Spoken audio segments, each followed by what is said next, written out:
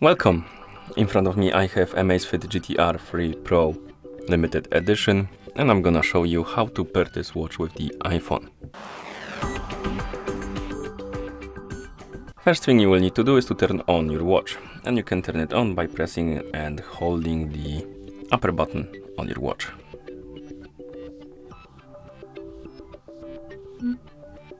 Once you see the AMAZFIT logo on the screen, you can release the button and wait until the watch turns on. After the watch boots up, you will see the list of languages on the screen. You can scroll through this list by swiping up and down. Now find the language you would like to use and then tap on it to select it. And after you select the language, you will see the QR code, which basically means we need to download and install the Set Up application on our iPhone. So make sure you have the internet connection and Bluetooth enabled. Once you do, open the App Store on your iPhone. In the App Store, tap on Search. Tap on the search bar, type in ZEP, and tap on search. And you should see this application on the list, ZEP by Huami Inc. Tap on it, tap on the Get button to download and install it, of course.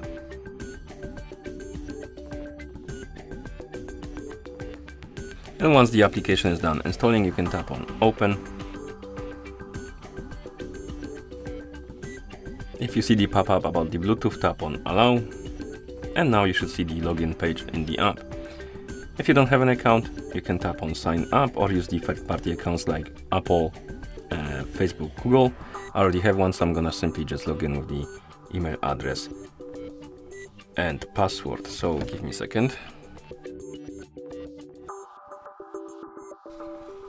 Okay, and then we can sign in.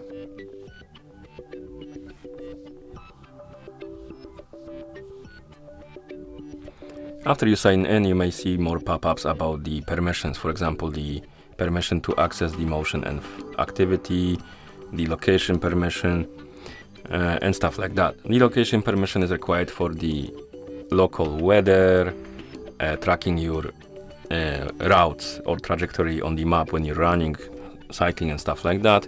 So if you want to use any of these features, allow the location permission. Next we have the motion and activity. This is useful for the step counting and stuff like that. So if you want to use step counter, allow the permission. Next we have the notifications. So this is useful if you want to receive the notifications from your iPhone on your watch.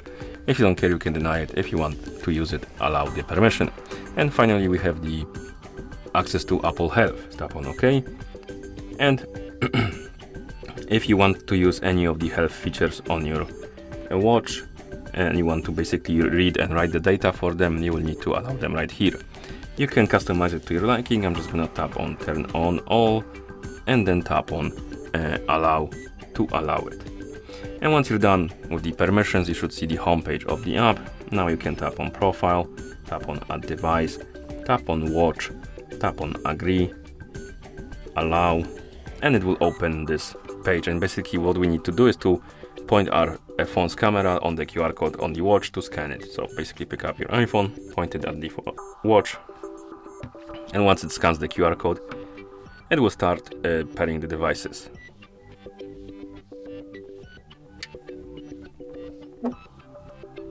Tap on the check mark on the watch.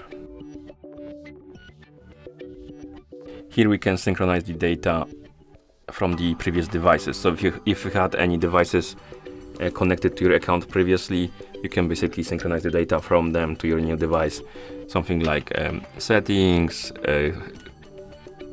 workout data and stuff like that. So if you want to synchronize any of these, you can check or uncheck the boxes and then tap on Synchronize Account Information. I don't need to do it, I just want to set it up as a new device. So I'm gonna tap on Set as New Device.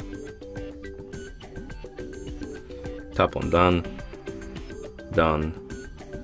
And if you see this pop-up, it's about the Bluetooth calls. So if you want to use your watch or use the call feature on your watch, because you can call from this watch through the Bluetooth basically, you will need to do what this tutorial says. So basically we need to go to Settings. As you can see, we have another pop-up about the notification permission. I'm gonna allow it, but if you don't care about the notifications, you can deny it. But anyway, In the settings, we need to tap on Bluetooth.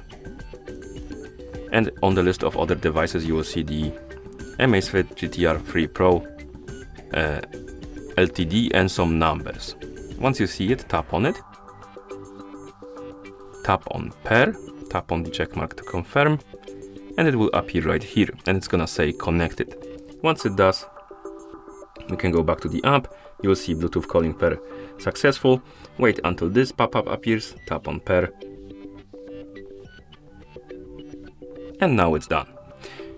And that's basically it. That's how you pair this watch with the iPhone. Thank you for watching. If you found this video helpful, please consider subscribing to our channel and leaving a like on the video.